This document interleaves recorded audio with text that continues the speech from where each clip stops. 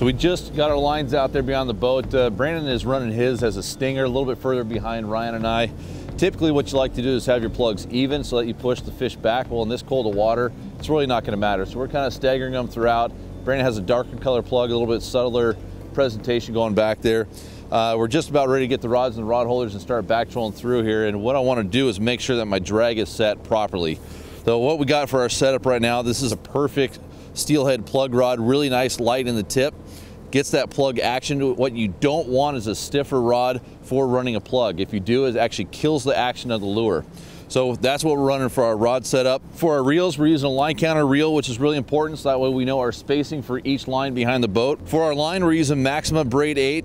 This is a great super line that's on the market right now, and this is 40 pound, which sounds like it's a bit overkill, but there are a lot of big steelhead out here, so having this power line is going to be important if we do end up hooking up into a bigger fish.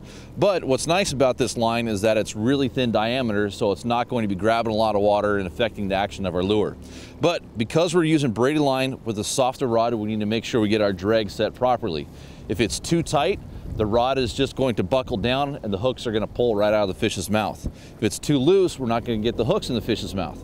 So what we need to understand is how our system works. With a softer rod and braided line, there's going to be give in the rod. Hey, Phil, good fish. Right there. There you go, Ryan. Go ahead, Ryan.